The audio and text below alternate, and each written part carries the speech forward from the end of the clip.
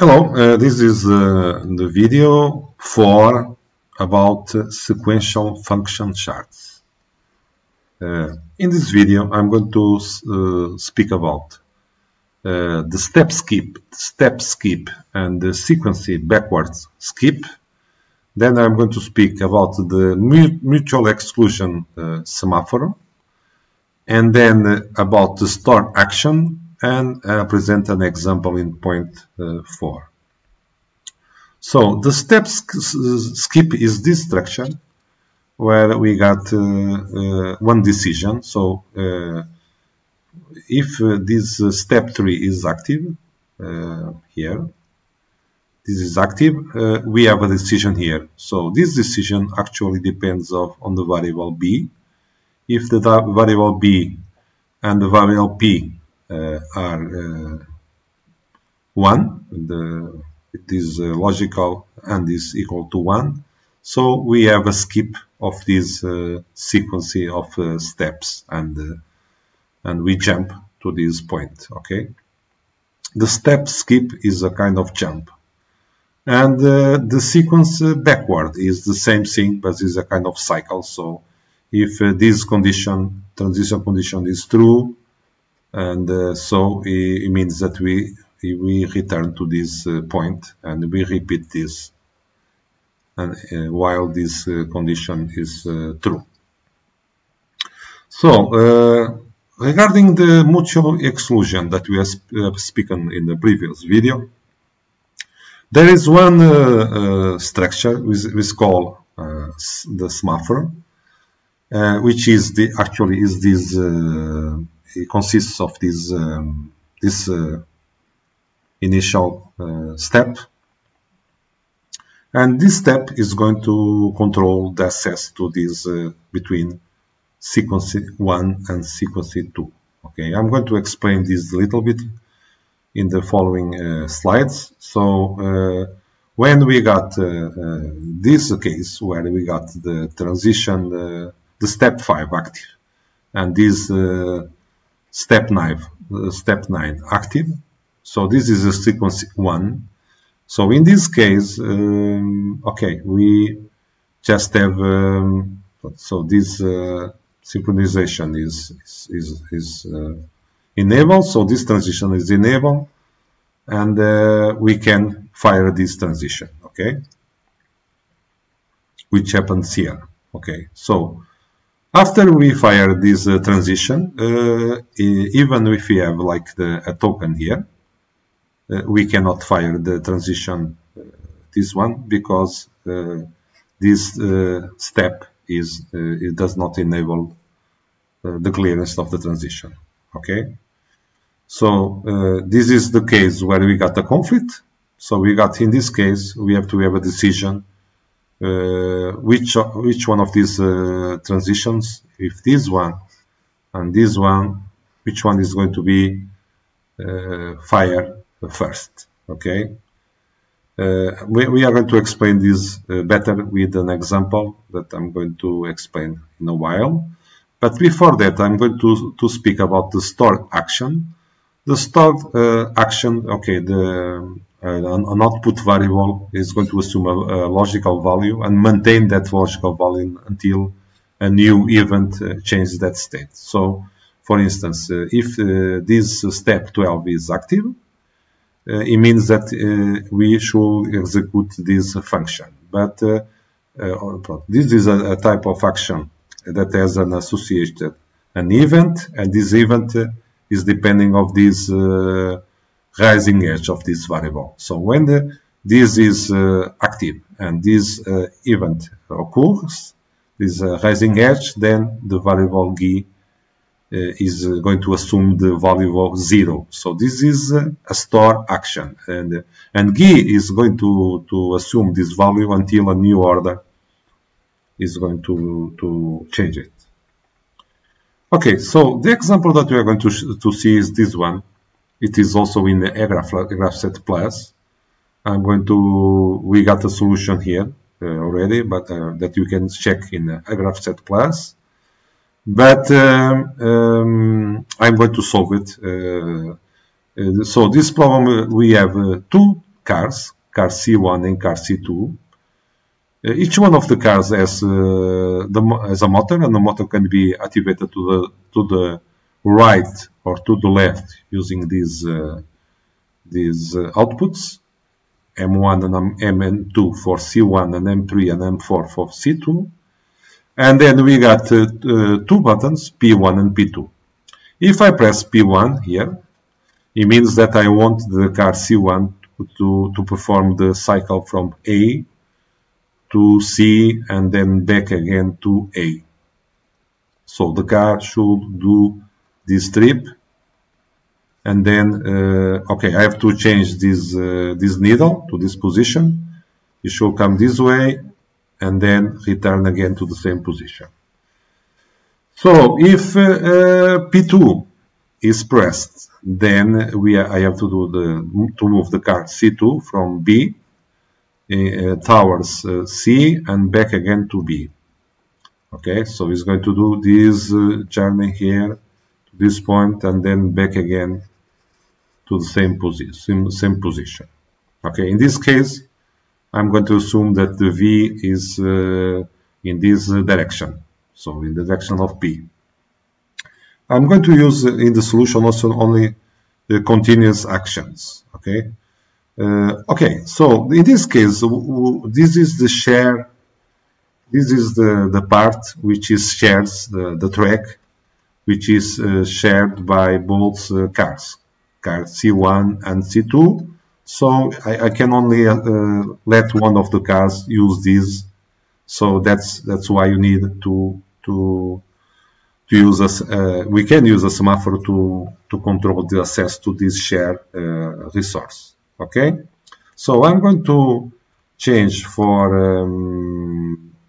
the OneNote, and we have the same drawing here. So I'm going to draw the diagram, and the diagram I'm going to begin with the input step that I'm going to call it 1, and this input step, it means that the car C1 is in the position A. Okay.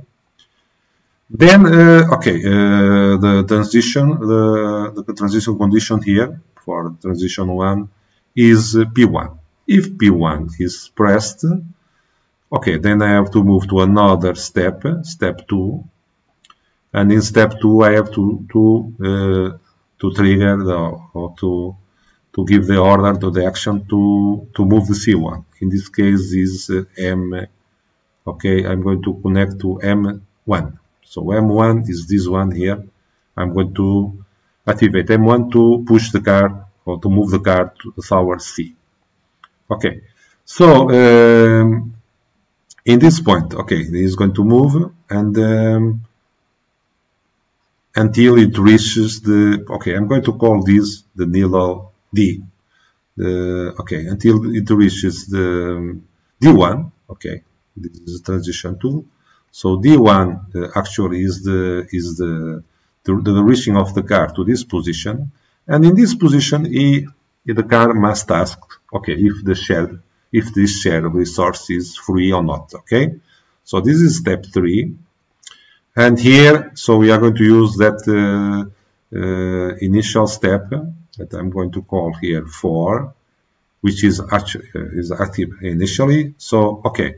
And I'm only going to allow this car to move is if we got the permission from this step. Okay, so I'm going to put here. This is going to be transition 3, and okay, then I'm going to put something here, but not now. Okay, and so in the step 5 in this case, okay, step 5, I'm going to continue to move the car to the right, M1, but then I'm going to control the needle, so I have to activate V. So the needle goes to this direction. Okay, so the car is going to move until it reaches this point here. Okay, sorry. Until it reaches this point here, which is I'm going to put here the transition 4 until it reaches C. Reaching C, I'm going to put step 6. Step 6, I have to have two actions. The first one is to invert the motor, which is M2, and the same one to control the needle to the same position. Okay. So continuing with this, okay. When I reach again, which is the transition 5, when I reach again the D1, so in this case I don't need I just pass the okay. If I am in this point going back, I can release the shared resource, this part here. So in this part I have to do two things. I have here a distribution, so I can say okay, I don't need I can return the token to this 4, and I can also have another step 7, where I can continue to move the trolley to the A position. Okay, the M2, and okay, I need a little bit more space.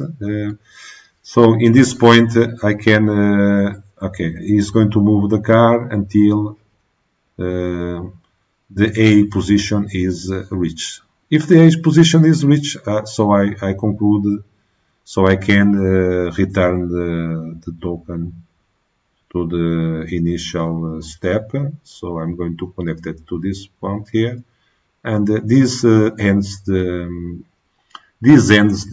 cycle from A to B and back again to C and back again to A. Okay. So the other part is exactly the same. So I could do the same thing here.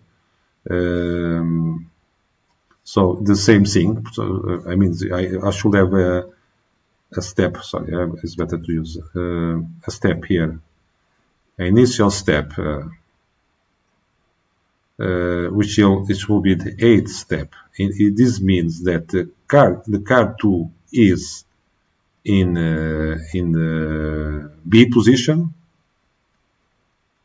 Okay. Now, if P2 is pressed, then I'll move to another. Sorry, it's better to put this better, right? Sorry. Okay, I'm going to put here the 9 should be moving the motor with this M3.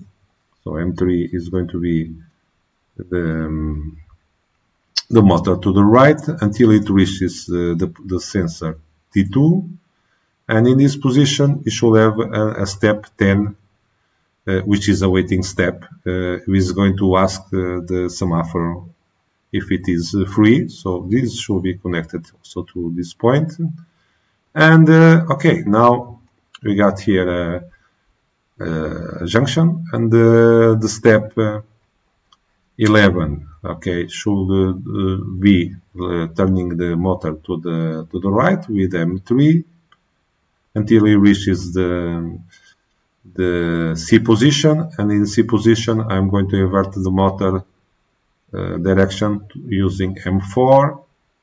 Note that in this case I don't need to actuate V because it is in the right, it is pointing to the right direction. Okay. Then when it reaches T2, I also don't need the shared resource anymore, so I can connect this to this point. And okay, in this point I can have another step, which is 13, and is going to actuate the motor with M4 until it reaches the initial position, which is B. Okay, and okay, if I reach B, I can go and return the taken to the initial condition. Okay, so this is one solution for this problem. The only thing that you may be asking is, okay, why didn't I put here this transition condition and this one? Okay, I have to give priority to one of these ones. Okay, so I could put, if I want to give priority to the car C1, to the shared resource, I could put this transition equals to 1. Okay, and this one, okay, this one I could put, for instance, I could use not the 1 here, for instance, or another one, not x3. One of these. It means when the car 1 is in this position here, it means that this step is active, and when this step is active, this is false. So this gives the priority to car 1. Okay. So this is a solution, but I'm going to present you another one. Another one which is in GRAFCET. So this is the solution which is in GRAFCET that you can activate. I don't know, is there? Okay, no, sorry. So we can. I'm going to try to. Sorry.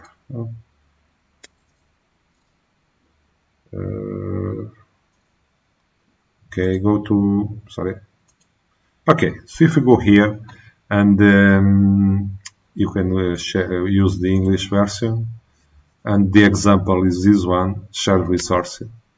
This is the problem, and this is one solution. Okay, there is one difference between the solution that I presented is that in this case, this solution uses store actions. Okay, but it is the same. So I mean, if you press P1, the car 1 is going to perform the journey, as you can see. So this is the resource free. So now the resource is, so if I push C2, it's going to, okay, maybe it's going to wait a little bit here and then advance to the shared resource, okay? So as you can see here, I give the priority to car 1. So if the cars are I push P1 and P2 at the same time, in this case they are going to move, but in this needle point, just C1 is going to advance. Okay, so because this is going to be clear, this transition, and only when this thing happens and returns, is that the car 2 can use the shared resource. Okay, so this is the same solution, and you can okay, you can do this also frame by frame. Sorry, I don't know if it is working or not. Okay, not, but you can try to do if you find the right button. Okay, this is, you can see what happens in the model and see the evolution of the cars, and it works quite nicely. Okay, and with this demonstration I'm going to conclude this video, hoping that you enjoy. Thank you for watching.